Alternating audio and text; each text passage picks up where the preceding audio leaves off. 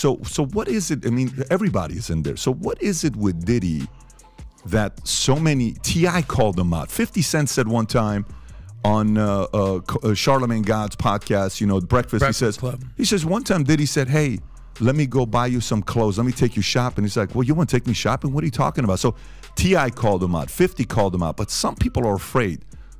What do you know about? Because some people are talking about there's Diddy involvement with Jamie and something happened because he was calling him out for some of the parties he was putting up. Is there anything you have opinions on Diddy? Have you had any experiences with Diddy? This rapper and him, they all in the room together. You know, it's Sarah, the girl, Puff, and this dude, this rapper. So I'm hearing at the door and stuff like that, like, yeah, so then next thing you know, somebody rang the doorbell. We had the presidential suite where we was at. So I opened the door and the dude said, yo, I'm here for my cousin. I said, who your cousin? And he said, Ja Rule. I said, well, he busy right now. He said, he busy doing what? I said, he with Puff, they're in the room, they busy, they don't want to be bothered. The entire entertainment industry has been buzzing about Sean Diddy Combs and his secret escapades. It's like every celeb out there, from Usher to 50 Cent, has been dropping hints that something was up with Diddy. Old interviews are resurfacing left and right, and everyone's got something to say about it. Even Mike Tyson, the boxing legend himself, has thrown his hat into the ring. Now, Tyson isn't exactly a stranger to controversy, with his own history of SA allegations and a complicated past with Diddy.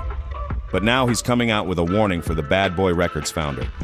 The question is, should Diddy be taking notes, or is this just another case of people stirring the pot? But before we get into all that juicy gossip, let's take a step back and look at the bigger picture. Diddy's facing some serious heat right now, with lawsuits and allegations piling up like nobody's business. It's a whole mess of legal trouble, and it's got everyone talking. So grab your popcorn and get ready to dive deep into this wild ride. We'll be breaking down the details of the lawsuits, the shocking revelations from celebrity interviews, and of course Mike Tyson's 2 cents on the whole situation. It's time to get to the bottom of this Diddy drama once and for all. Alright, let's talk about Sean Diddy Combs, the big shot music mogul and the mastermind behind Bad Boy Records. This guy's been knee-deep in legal trouble and accusations for decades, and it's only getting worse. Recently, a whole bunch of lawsuits has dropped some serious bombshells about the artist formerly known as Puff Daddy. We're talking about some messed up stuff that goes all the way back to the early 90s. In a November 2023 lawsuit, an unnamed victim accused Combs and R&B singer Aaron Hall of assaulting her and a friend after a music industry event, followed by a brutal beating when confronted days later. Another lawsuit from the same month alleges that Combs drugged, assaulted, and videotaped 19-year-old Joey Dickerson after a date in '91. But Combs has been in and out of courtrooms for years. In '96, he was found guilty of criminal mischief for pulling a gun on a New York Post photographer. In '99, he was facing felony charges for allegedly beating down record exec Steve Stout. In 2001, TV host Roger Mills tried to sue Puff for assault, false imprisonment, and a bunch of other stuff, but the jury ended up siding with Combs. The allegations took an even darker turn in the early 2000s. A December 2023 lawsuit claims that in 2003, Combs, his former Bad Boy Records president Harve Pierre, and a third unidentified man allegedly teamed up to a 17-year-old victim at a Manhattan recording studio. The accusations keep piling up. In 2007, Gerard Rechnitzer sued Combs, saying he punched him and harassed his girlfriend outside a Hollywood club. That same year, Combs, making the band co-star Laurieann Gibson, filed a police complaint accusing him of threatening her with a chair. And in 2017, Combs' former personal chef, Cindy Ruella, sued him for harassment and retaliation, but they settled out of court in 2019. The latest wave of lawsuits emerged in 2022 to 2023, with producer Rodney Lil Rod Jones alleging forced solicitation of workers and coercion to take illegal drugs while working on Diddy's album. In November 2023, multiple accusers filed civil suits against Combs under New York's Adult Survivors Act. Singer Cassie Ventura accused him of years of misconduct, harassment, trafficking, and more, but they settled out of court just a day after she filed. 2 more lawsuits followed. As if that wasn't enough, federal agents raided homes associated with Combs in Los Angeles and Miami in March 2024 as part of an ongoing investigation. The disturbing pattern of allegations spanning decades has cast a dark shadow over Combs' career and raises some big questions about how the music industry turns a blind eye to misconduct. Mike Tyson's allegations. And to keep it 100, Diddy's not the only big shot dodging punches these days. Mike Tyson himself has been on the ropes lately with his own set of jacked up allegations. Tyson, the guy who used to dominate the boxing ring, has a seriously sketchy past when it comes to his treatment of women. We're talking about some heavy-hitting allegations that'll make you want to throw in the towel. It all started back in '88 when Tyson married actress Robin Givens. Their marriage was a straight-up dumpster fire, with Givens coming out and saying Tyson had laid hands on her, threatened to take her out, and even went after her family. Who the hell does that? No wonder they called it quits shortly after. But that was just the beginning. Fast forward to 1991, and Tyson's at this Miss Black America pageant rehearsal, where he meets Desiree Washington. He takes her back to his hotel room, and despite her telling him to stop, he assaults her. Tyson tried to claim it was all consensual, but a grand jury wasn't buying it. They indicted him, and he ended up serving 3 years in the slammer. You'd think that would have taught him a lesson, but fast forward to 2023, and another unnamed victim comes forward with a lawsuit saying Tyson forced himself on her in his limo back in the early 90s. It's a whole laundry list of accusations and convictions that paint a picture of a dude who's got a serious problem with women. It just goes to show that no matter how much cash or clout you've got, no one should get a free pass to treat others like garbage. Diddy and Mike go way back, and let's just say their history is filled with some serious drama and even a few bodies. In '91, Diddy put together this celebrity basketball game at City College. It was like a who's who of the '90s hip-hop scene. You had Big Daddy Kane, Heavy D, some of the Run DMC crew, LL Cool J, and of course Mike Tyson. But things took a dark turn when 9 people got crushed to death after a mob rushed to get into the packed event. No one ever got hit with criminal charges, but a New York judge in a civil case ended up pointing the finger at Combs. They said he didn't handle the event right and didn't have enough security. The college got blamed too. Fast forward a few years, and the East Coast-West Coast beef in hip-hop was turning into an all-out war, both in the streets and on the mic. In one corner, you had Puff's boy Notorious B.I.G., and in the other, you had Tyson's guy Tupac. Tyson and Pac were so close that on September 7, 1996, the night Pac got gunned down in a drive-by, he was in Vegas specifically to see Tyson fight. Tyson truly cared about Pac. Tupac was one of the few people who visited Tyson when he was locked up. Years later, in an interview with DJ Vlad, Tyson even said he felt guilty about the whole thing. He was like, "I feel a little guilty about him coming to the fight and me pressuring him. I was supposed to go out with him that night. I promised to go to the club with him that night, but I just had a little baby, and her mother was provoking me to stay home, so I stayed home." Just months after that, Biggie ended up losing his life too, and a lot of people said it was payback for Pac's death. This hit his best friend and producer Sean Combs hard.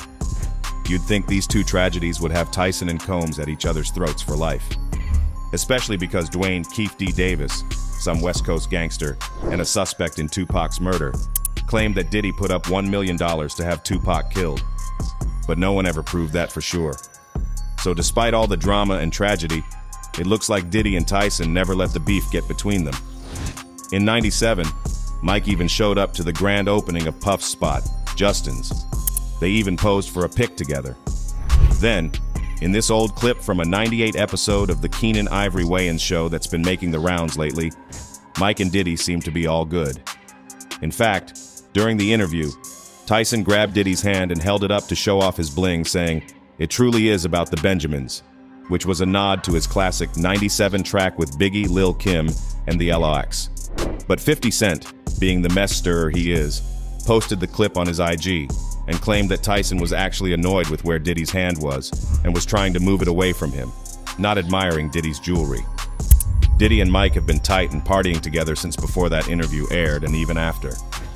And considering how long Mike has known him and all the wild nights they've probably had together, it seems like he might have some inside scoop on all the rumors flying around. This is where the story gets wild. Music producer Rodney Lil Rod Jones sued Diddy for a cool $30 million, claiming the rap mogul put him through some seriously traumatic stuff. We're talking trafficking, use, forced drug use, fraud, and SA, the whole 9 yards. Jones says he's been dealing with some heavy psychological baggage ever since he worked with Diddy on his album, the Love album, Off the Grid. Oh, and apparently Diddy didn't even pay him for his work. Talk about adding insult to injury. Now, Jones didn't just file a lawsuit. He came prepared with a whole damn PowerPoint presentation. In his 73-page complaint, he included photos, screenshots, and video stills to back up his claims against Diddy. Some of these pics are straight-up graphic, showing acts and even the aftermath of an alleged shooting. 2 photos allegedly show the aftermath of a shooting in a music studio bathroom, where someone named G got shot. There's blood, clothes, and paper towels all over the place. Jones claims Diddy and his crew made him lie about what went down that night on September 12, 2022. They were at a music camp at Chalice Recording Studio when Diddy's son Justin and G got into a heated argument that spilled into the bathroom. Jones says he heard gunshots, and when people gathered around the restroom, he saw G bleeding. He was scared he might be next on the hit list. He claims he was the only one who helped G and got him to the ambulance, while Diddy was allegedly telling everyone to say the shooting happened outside the studio. But wait, there's more. The next batch of photos covers a whole range of SA incidents that Jones says happened to him. In one set of screenshots, 2 men appear to be getting it on, and Jones claims Diddy forced him to watch, telling him one of the men was some hotshot musician that Jones looked up to. The lawsuit alleges Diddy used Jones's admiration for the musician to entice him into engaging in homosexuality. Diddy allegedly told Jones that being gay is just par for the course in the music biz. Then there are stills from a video at a Thanksgiving party in 2022, showing Jones, Diddy, rapper Young Miami, and her cousin. Jones says he thinks Diddy told Young Miami's cousin to follow him into the bathroom and offer him services. When he turned her down, she allegedly followed him back to the party and tried to get freaky with him in front of everyone. Jones also claims Diddy forced him to do cocaine at the party. Another set of video stills shows Diddy chatting with Oscar-winning actor Cuba Gooding Jr. on Diddy's yacht. Jones says he believed Diddy was pass off to his famous friends, including Gooding Jr. Some stills allegedly show Gooding Jr. getting handsy with Jones, touching his legs, inner thighs, back and shoulders against his will. In the lawsuit, Jones accuses Diddy of trafficking and making him find workers for him in Miami. The photos show some of the alleged workers with their faces blacked out. Jones claims Diddy sent him to a strip club called Booby Trap on the River to find workers, even though he didn't want to. Another explosive allegation is that Diddy drugged Jones, and he woke up in bed with 2 workers and Diddy. There are photos that supposedly show the workers and Diddy sleeping in a bed. The lawsuit even compares Diddy's chief of staff, Christina Coram, to Ghislaine Maxwell, the infamous trafficker who worked with Jeffrey Epstein. It claims Coram made sure Diddy's drug of choice was always on hand, and that she ordered workers and prostitutes for him. This whole thing is a mess, and if even half of these allegations are true, Diddy could be in some serious trouble.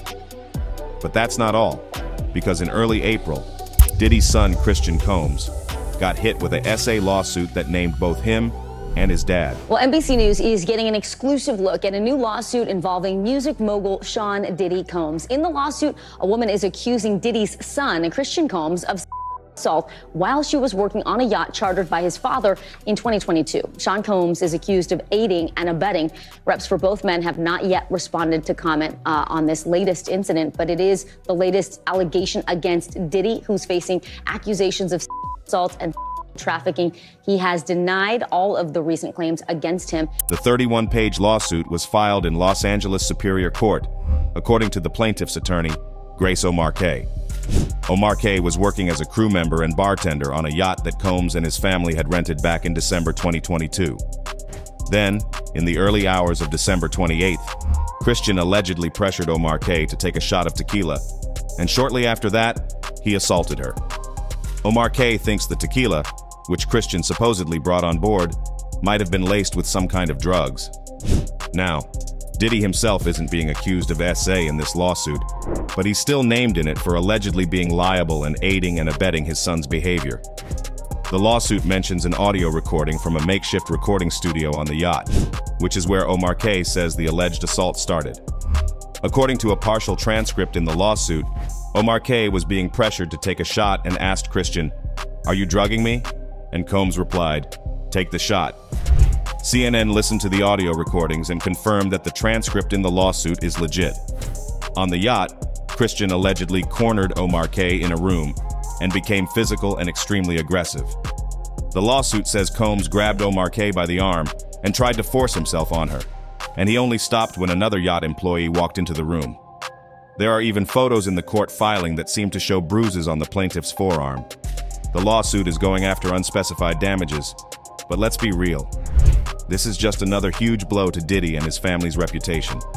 It's like every time you turn around, there's another accusation or lawsuit popping up. It's a mess, and it doesn't look like it's going to get better anytime soon. Mike Tyson's perspective. It's interesting to see how much Tyson has grown and changed his perspective on things, especially when it comes to orientation. In the past, he was known for his violent lifestyle and profession, but since retiring, he seems to have become a lot more open-minded. During his conversation with Lil Nas X on his Hotboxing podcast, Tyson was asked if he was ever anti-gay back in the 90s. His response was pretty revealing. He admitted that he used to say some ignorant shit, but he also mentioned that he has friends and even family members who are gay. He talked about how they love each other, fight for each other, and would die for each other. It's clear from Tyson's own words that he's come a long way in terms of his understanding and acceptance of different sexual orientations. This personal growth might be one of the reasons he's sticking by Diddy's side during this whole legal mess. In another interview, Tyson spoke about his long history with Diddy and even mentioned partying with him in the past. He described Diddy as an awesome guy and said, I knew him for a long time. Got it. And with you, he was chill. He was good. He was Awesome guy. Yeah. I knew him before he was Diddy. I knew him for a long time. When I first became champ, I knew him. I remember him. He used to have crates when he used to have my after parties and stuff. Also when they were throwing parties. It sounds like Tyson and Diddy do go way back, and Tyson has seen firsthand what kind of person Diddy is, at least in the context of their relationship. His support for Diddy during this time could be a testament to the strength of their friendship and the respect they have for each other. Of course, it's important to remember that Tyson's personal opinion of Diddy doesn't necessarily have any bearing on the validity of the accusations against him, but it does provide some insight into their relationship. Tyson went on to admit that both he and Diddy came up from a life of crime before hitting it big. In Tyson's own words, Those guys, they weren't on yet. I was like the first street guy that really got on. I'm talking about the guy doing crime in the streets that became a television guy, and everyone knew he was a celebrity, had fancy cars. I was the first. This is all in Brooklyn. I'm the first of our generation of that crew. The street hustlers that really blew up like that. Tyson is basically saying that he was the first guy from their generation to go from being a street hustler to a celebrity with fancy cars and all that. He and Diddy both came from the same kind of background, doing whatever they had to do to make it out of the hood and get rich and famous. But here's the thing. You'd think that once they made it, they'd leave that crime life behind them, right? But from what we're seeing with all these allegations and lawsuits, it seems like maybe Diddy never fully left that lifestyle behind. And we know Tyson had his own issues with the law even after he blew up. It's like they brought some of that street mentality with them into their new lives. And it's coming back to bite them now, especially Diddy. All the money in the world can't erase your past or make you immune to the consequences of your actions. It's a cautionary tale. Just because you make it out and get successful doesn't mean you can keep living like you're above the law. Sooner or later it catches up with you. And it looks like Diddy might be learning that lesson the hard way right now.